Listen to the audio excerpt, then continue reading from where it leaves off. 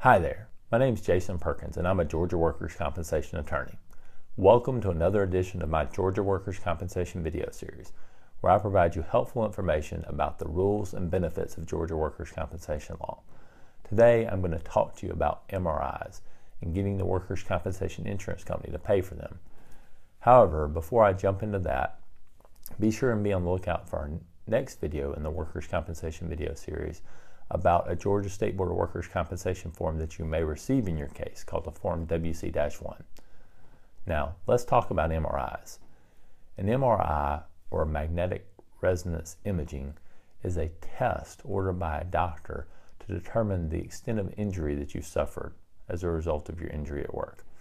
Doctors use MRIs and they can be performed on your back, your neck, your shoulder, your knee, or other parts of your body. They use them to determine how badly you've been injured. MRIs on your back, your neck are often helpful in determining for doctors whether you've suffered an injury to a disc in your back or neck. MRIs on your shoulder are helpful in diagnosing torn rotator cuffs or other torn ligaments. And MRIs on your knee can be helpful in diagnosing whether you have a torn anterior cruciate ligament or a meniscus tear. Now, doctors will order the MRI to determine, again, the extent of your injury. When the MRI is ordered, a lot of times you may just receive a call a few days later that's been scheduled. There's no problems. However, sometimes in Georgia workers' compensation cases, the insurance company won't approve the MRI, so it won't get scheduled. Now, you may not know anything about this. You may have just seen the doctor and the doctor said you need an MRI, and a week or two later that MRI still has not been scheduled. Well, if that happens, you may need to look into things a little bit, because the place that performs the MRI is generally not going to schedule it until they have approval from the insurance company.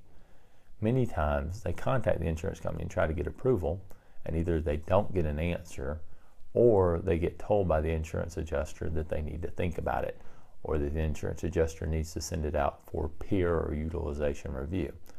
Now, this can delay your testing, delay the diagnosis of your injury, which delays your treatment and your recovery getting back to work.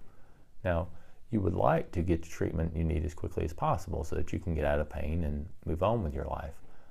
So you may have to do some things and step in to try to get the MRI approved. You may need to contact the doctor's office or the facility where the MRI is going to be performed to find out what's happened as far as getting approval. If the MRI is not being approved or the adjuster is delaying things, then you may need to contact the adjuster directly.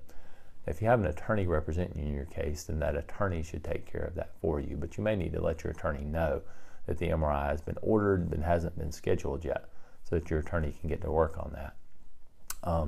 If you don't have an attorney and you try to contact the adjuster and can't get things moving forward, then you may need to take other steps, such as filing a motion or requesting a hearing to get the MRI performed.